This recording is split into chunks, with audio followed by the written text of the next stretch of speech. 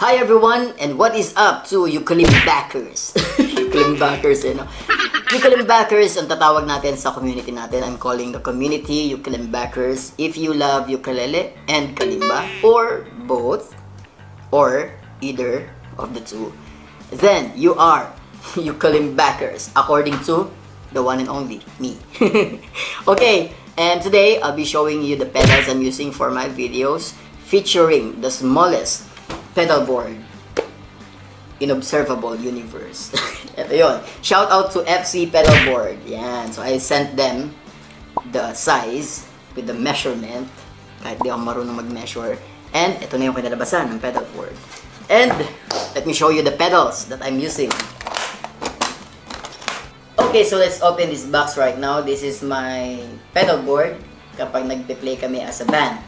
Pero, kasi, kapag mag-play ka with acoustic, type, you don't need to carry as big as this, di ba? Okay, so let's see what's inside.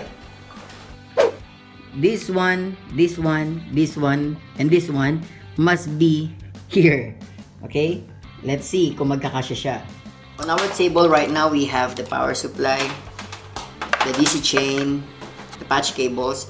These patch cables will connect the pedals together. We have the pedals themselves, 4 of them, and the pedal board. Okay, the smallest pedal board.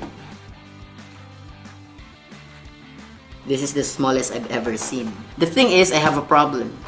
When I sent the photo to FC pedal board, this one is out of the picture. I only have these 3.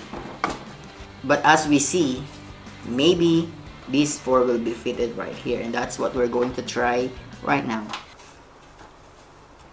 Okay, this one is the looper, must be here. There must be space for our patch cables and the DC chain. Let's see if these 4 will be fitted together with the patch cables and DC chain.